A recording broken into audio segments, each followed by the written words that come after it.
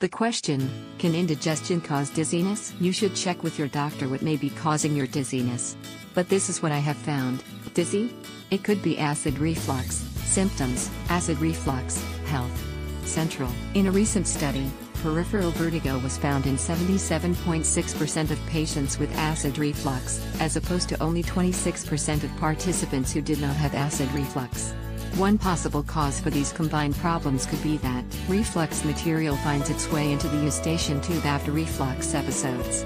That reflux material irritates the part of the inner ear responsible for balance, and the patient experiences vertigo or dizzy spells. Along the same vein as the study mentioned, acid reflux disease may also contribute to ear infections.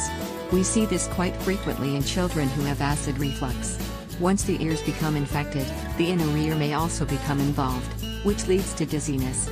If you also have pain, fever or other symptoms of infection, please see your physician immediately. They may need to prescribe an antibiotic or other medications to help eliminate the infection.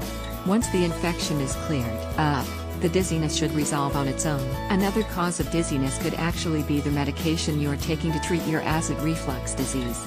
Proton pump inhibitors, PPIs, are often prescribed for patients dealing with acid reflux disease or GERD. Check out the safety information and you will see right away that dizziness is listed as one of the side effects of the medication. Sometimes symptoms can subside as you continue treatment, but if they are severe or don't diminish, you need to talk with your physician. They may want to treat your acid reflux disease with a different type of medication instead. Sometimes it is really hard to determine the source of some of these annoying symptoms. That is because vertigo and dizziness can be caused by many other things. Please do not assume your symptoms are caused by acid reflux disease. It is always best to have your physician check everything out and make sure there is not another underlying cause that might otherwise be missed.